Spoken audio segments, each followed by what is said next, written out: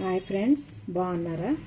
ఇప్పుడు 9 చుక్కల నుంచి 5 వరకు, 9 నుండి 5 మధ్య మధ్యలో వేయాలి. ఇగోండి చుక్కలు వేసాను, చూసారా? ఇగోండి చివర 5 చుక్కలు వచ్చాయి, అలా వేయాలి. ఇక్కడ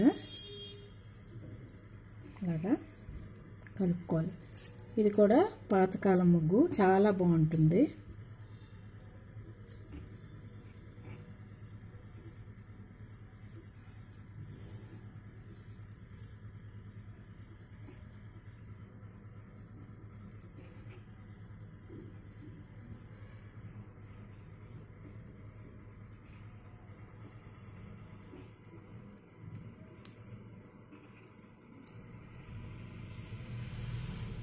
ఇలాగా ముందు 4 రేకులు కలుపుకోవాలి. ఈ 4 రేకులు ఈ సైడు ఇటు కూడా ఇలా పద్మ వేసుకోవాలి.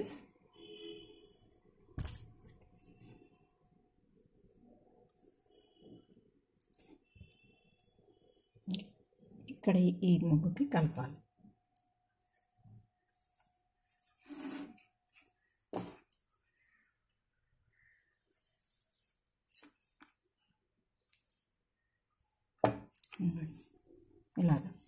ఇలాగా చూసారా? బాగా వచ్చింది కదా. ఇప్పుడు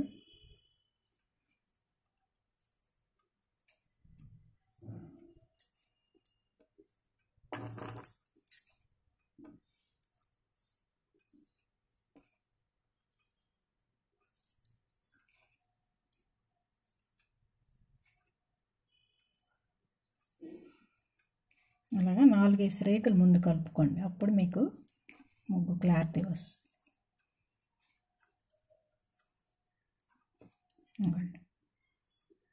ఇది 1, ఇది 2, ఇది 3 కదా. ఈ సైడు 1, 4 అలాగా. ఈ సైడ్ కూడా ఇక్కడ కూడా కలుపుదాం.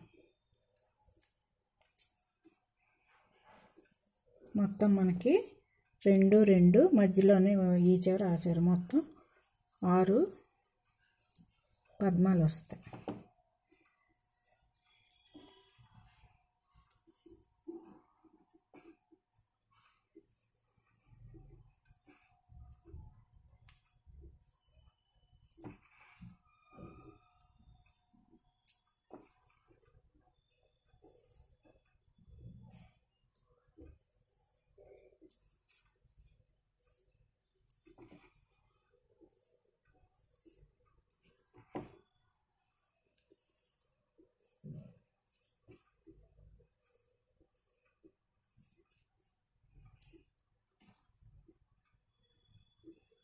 ఇప్పుడు మనం మధ్యలో కూడా వేసుకుందాం.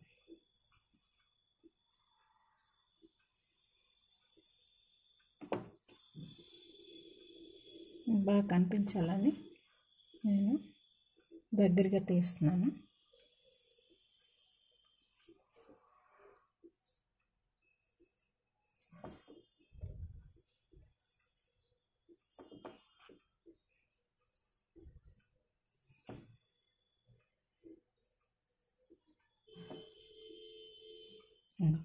ఇప్పుడు ఇది ఉంది కదా, ఇది దీనికి కలపాలి. చూడండి, ఇది దీనికి కలపాలి. ఇది ఈ రేకుకి, ఇది ఈ రేకుకి కలపాలి. ఇలాగా కలుపుకుంటే బాగుంటుంది.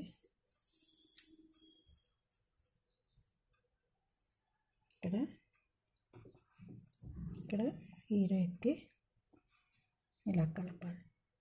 ఇది ఇక్కడ ఉంది కదా, ఇక్కడ ఇలా కలపాలి.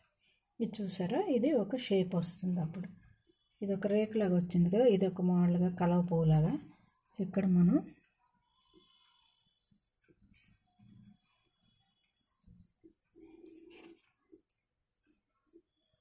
ఇలాగా నీట్గా మీరు వేసుకోండి. ఇంకా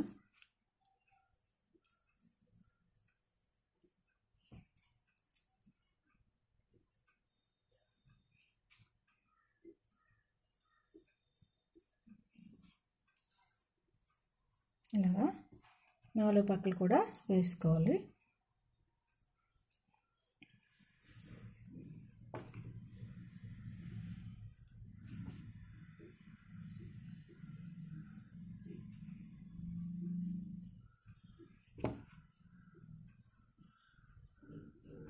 చూడండి బాగుంటుంది. మీరు బాగా నీట్గా ఇంకొంచెం పిండి చక్కగా వేసుకోండి. కలర్ వేసుకుంటే బాగుంటుంది అందులోనే.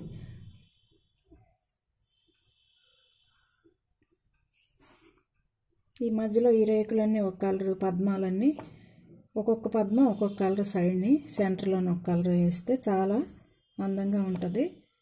పండాల్లోనే వేసుకోవచ్చు. ఇంక సంక్రాంతికి కూడా నేను కొన్ని ముగ్గులు వేసి ఉంచాను, అవి ముందు పెడతానులేండి.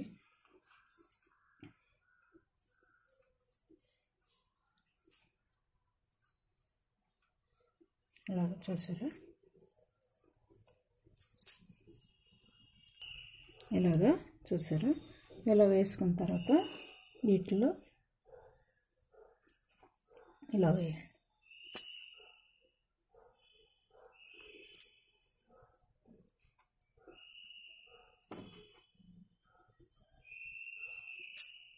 ఈ డైమండ్లో ఇలాగ వేయండి.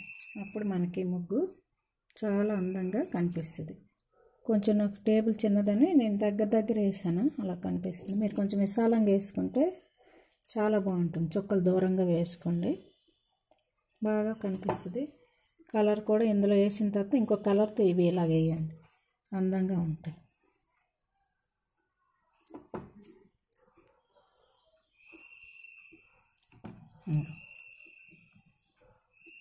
అలాగా అన్నిట్లో వేసాక ఈ మధ్యలో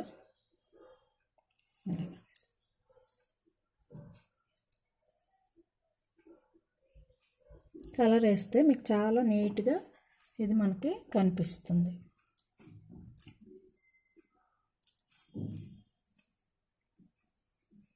ఎక్కువ చుక్కలు ఏం కాదు, చాలా ఇదిగా ఉంది. చూసారా, 9 చుక్కలు 5 వరకు మధ్యలో వేసుకోండి. బాగుంది కదా. ఇక ఫుల్ ముగ్గు. Okay, thank you.